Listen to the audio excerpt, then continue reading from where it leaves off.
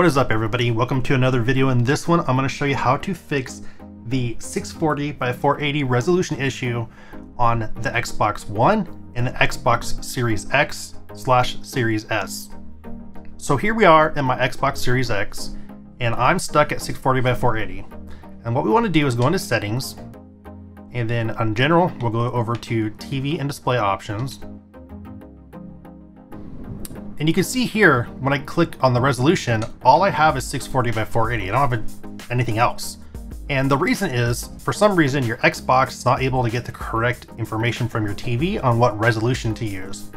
So sometimes you can restart both the TV and the Xbox, that'll fix it. Sometimes you can factory reset the TV, that'll fix it.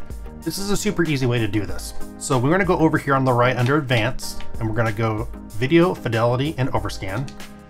And right here where it says Display Overrides, we're gonna click that and set it to HDMI. If you're using DVI, choose DVI. I'm using HDMI, so I'll choose HDMI. And it's gonna say, are you sure you want to use manual settings? We're gonna say yes.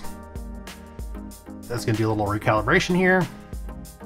We'll go back, and now under resolution, we have multiple options. So my TV is 1080, so I'm gonna choose 1080p. And here's where it's gonna go and actually reset everything and set up correctly. So it says, do you want to keep these settings? I'm gonna do yes.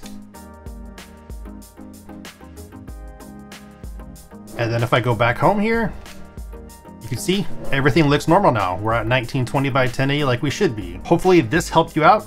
Make sure you like, subscribe, hit that bell so you know the next video drops, and we'll see you in the next one.